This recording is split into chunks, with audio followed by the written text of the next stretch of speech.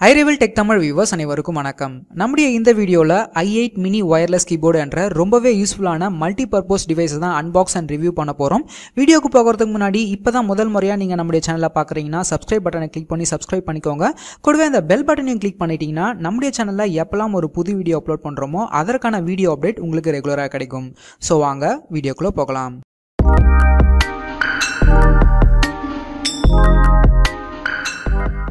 இந்த i8 mini wireless keyboard பாத்தீங்கன்னா நான் Gearbest என்ற சைனீஸ் வெப்சைட்ல இருந்து வாங்கியிருந்தேன். ப்ராடக்ட்டோட விலைன்னு பாக்கும்போது 675 ரூபாய் வரும். டெலிவரி சார்ஜோட 757 ரூபாய்க்கு வாங்கியிருந்தேன். பாக்ஸ்ல என்ன சொல்லிருக்காங்கன்னு பாத்தீங்கன்னா இந்த device mini wireless keyboard mouse காம்போட வருது, which means இந்த கீபோர்ட்லயே இன்பில்டா மவுஸ் டச் பேடோட கொடுத்திருக்காங்க. டிஃபரண்ட் ஸ்கிரீன் சைஸ்க்கு ஏத்த போல டச் பேடோட DP அட்ஜஸ்ட் ஆகும்னு சொல்லிருக்கு. மல்டிமீடியாக்கான தனி ரிமோட் கண்ட்ரோல் அண்ட் இதுல backlit லைட் ஃபங்க்ஷனும் இருக்கு. அண்ட் பாக்ஸோட பேக் சைடுல என்ன இன்ஸ்ட்ரக்ஷன் கொடுத்திருக்காங்கன்னு பாக்கும்போது இந்த wireless keyboard ஒரு multipurpose device. So இதன் மூலமா உங்க கம்ப்யூட்டர் மட்டும் இல்லாம game console, smart phone, smart TV, Android TV box போன்ற டிவைசஸையும் ரிமோட் கண்ட்ரோல் பண்ண முடியும். ஸோ ஓகே, இப்போ டிவைஸ் அன்பாக்ஸ் பண்ற நேரம் வந்தாச்சு, அன்பாக்ஸ் பண்ணிடலாம். மீன்வெல் இந்த wireless keyboard நான் gearbest.com வாங்கியிருந்ததா சொல்லியிருந்தேன். Amazon, Flipkart போன்ற சைட்ஸை விட்டுட்டு Gearbestல இதை வாங்க காரணம் என்னன்னு பார்த்தீங்கன்னா Amazon and Flipkartல backlit light function இல்லாத கீபோர்டையே 750 ரூபா 800 ரூபான்னு விற்கிறாங்க.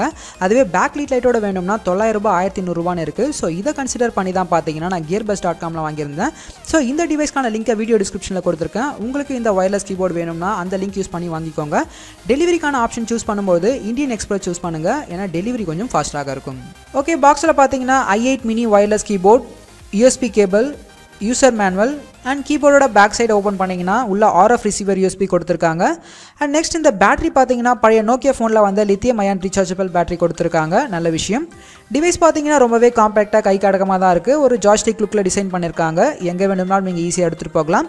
கேம் விளையாடுறவங்க, லேப்டாப் யூஸ் பண்ணுறவங்களுக்குலாம் ரொம்பவே யூஸ்ஃபுல்லாக இருக்கும். கீபோர்ட் பட்டன்ஸும் யூஸ் பண்ண நல்லா கம்ஃபர்டபுளாக தான் இருக்குது.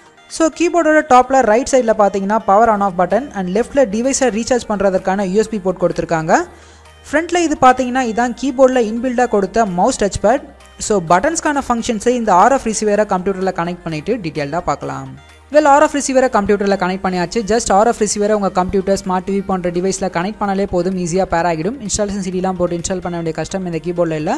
ஓகே, ஃபர்ஸ்ட் இந்த இண்டிகேட்டர்ஸ் பற்றி பார்த்துடலாம். முதல்ல இருக்கிற இந்த இண்டிகேட்டர் பார்த்தீங்கன்னா RF இண்டிகேட்டர். இது உங்கள் PC, smart TV, smart phone போன்ற டிவைஸ் இந்த கீபோர்டோட கனெக்ட் ஆகியிருப்பதை இண்டிகேட் பண்ணும். இந்த கீபோர்டை உங்கள் PC, smart TV, smart ஃபோன்லேருந்து disconnect பண்ணணும்னா இங்கே இந்த ஃபங்க்ஷன் கீயை ப்ரெஸ் பண்ணி F1 பட்டனை ப்ரெஸ் பண்ணிங்கன்னா டிஸ்கனெக்ட் ஆகிடும். திரும்ப கனெக்ட் பண்ணணும்னா கீபோர்டை பவர் ஆஃப் பண்ணிவிட்டு திரும்ப ஆன் பண்ணிங்கன்னா ஆட்டோமேட்டிக்காக கனெக்ட் ஆகிடும். அடுத்து இது பேட்டரி இண்டிகேட்டர். அண்ட் கடைசியாக இது பார்த்தீங்கன்னா keyboard buttons and mouse டச்சஸை indicate பண்ணுற இண்டிகேட்டர்.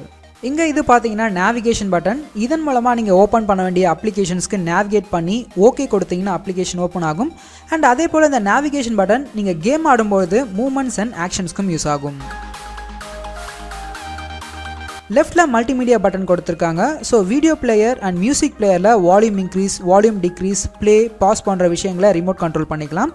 மவுஸ் பேட் ஃபங்க்ஷன்ஸ்னு பார்க்கும்போது பேடில் நீங்கள் ஒரு ஃபிங்கர் யூஸ் பண்ணிங்கன்னா மவுஸ் பாயிண்டர் மூவ் ஆகும். டபுள் ஃபிங்கர் யூஸ் பண்ணி பேஜஸை ஸ்க்ரால் பண்ணிக்கலாம். இங்கே 3 ஃபிங்கர் யூஸ் பண்ணுற போல டினோட் பண்ணியிருக்காங்க. அஃப்கோர்ஸ் இதுவும் நான் ஐடென்டிஃபை பண்ண வர பேஜ் ஸ்க்ராலிங்க்கு தான் யூஸ் ஆகுது.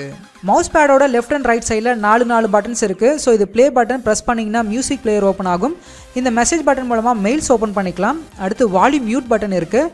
இந்த சைடில் சர்ச் பட்டன் கொடுத்துருக்காங்க. இது ஹோம் பட்டன். இதை ப்ரெஸ் பண்ணிங்கன்னா மைக்ரோசாஃப்ட் எட்ஜ் ஓப்பன் ஆகும். ஆக்சுவலாக இது இன்டர்நெட் பட்டன். இது பிசியில் நான் பார்த்த வரை இதற்கு எந்த ஃபங்க்ஷனும் இல்லை. பட் ஸ்மார்ட் ஃபோனில் இந்த பட்டனை ப்ரெஸ் பண்ணும்போது இன்டர்நெட் ப்ரௌசர் ஓப்பன் ஆகுது. இங்கே லெஃப்ட் சைடில் மவுஸோட லெஃப்ட் கிளிக் பட்டன் இருக்குது. ரைட் சைடில் மவுஸோட ரைட் கிளிக் பட்டன் கொடுத்துருக்காங்க. அஃப்கோர்ஸ் இங்கேயும் அதே போல் கொடுத்துருக்காங்க. ஸோ கேம் ஆடும்போது உங்கள் வசதிக்கு எது ஈஸியாக இருக்கோ அந்த பேர் ஆஃப் மவுஸ் கிளிக்கை நீங்கள் யூஸ் பண்ணிக்கலாம். ஸோ கீழே பார்த்தீங்கன்னா நமக்கு தெரிஞ்ச பட்டன்ஸ் தான். நார்மலாக PC கீபோர்டில் வர alpha numeric keys, functions keys இருக்குது.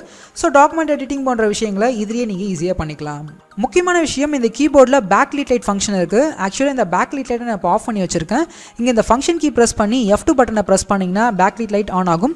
இதில் 4 மோட்ஸ் ஆஃப் லைட் எஃபெக்ட்ஸ் கொடுத்துருக்காங்க. ஃபங்க்ஷன் கீ அண்ட் F2 கீயை நெக்ஸ்ட் ப்ரெஸ் பண்ணிங்கன்னா லைட்ஸோட மோட்ஸ் மாறும். பேக்லிட் லைட்டை ஆஃப் பண்ணணும்னா 4 மோட்ஸ்க்கு அப்புறம் 5th டைம் F2 பட்டனை ப்ரெஸ் பண்ணிங்கன்னா லைட்ஸ் ஆஃப் ஆகிடும்.